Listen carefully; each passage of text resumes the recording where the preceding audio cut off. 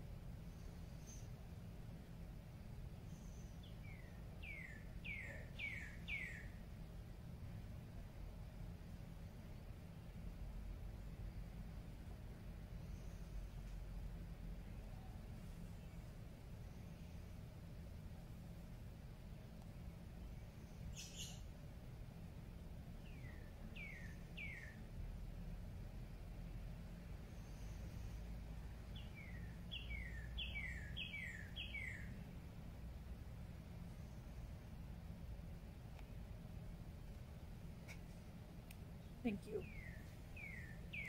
If you would like to learn more about how to better support the Indigenous peoples in the area, we will be hosting 2 workshops with Chico, the first of which will be a Two-Spirit History workshop on Monday, June 7th, followed by Two-Spirit in 2021 on Tuesday, June 8th. We encourage all of you to attend. Thank you for joining us for our flag raising today.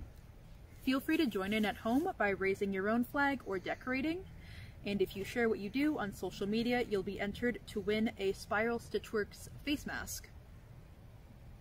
Spring Pride 2021 has begun with lots of virtual events coming up for Guelph and the surrounding areas. On June 12th, we have a coloring page exhibit featuring our Guelph Pride coloring pages. You can get yours on our website and print it at home or request for it to be delivered. Delivery requests are due by June 7th. There's also a crafting workshop on June 5th, hosted by Bella, and more importantly, me. We'll be making paper beads and stickers. Also on the 5th is 50 Shades of Rainbow, a musical with Clitoria.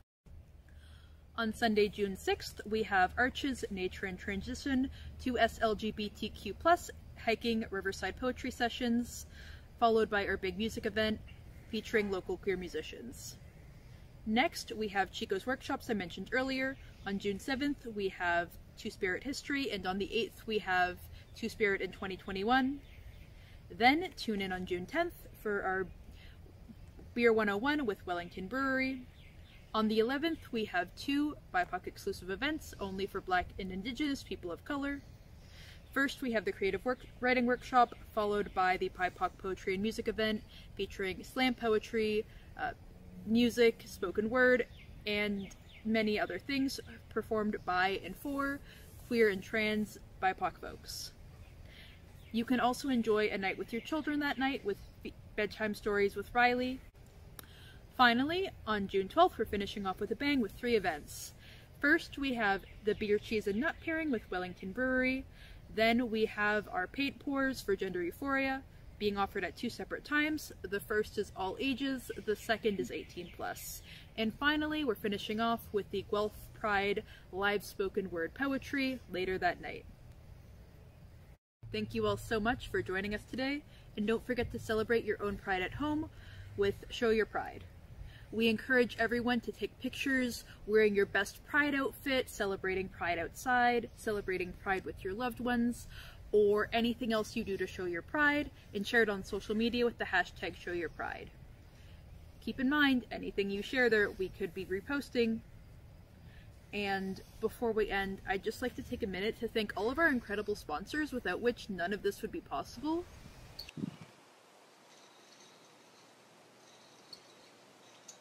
I'd also like to thank my little friend here for being very cooperative, and you at home for taking time out of your day to join me here. That's really great. Thank you.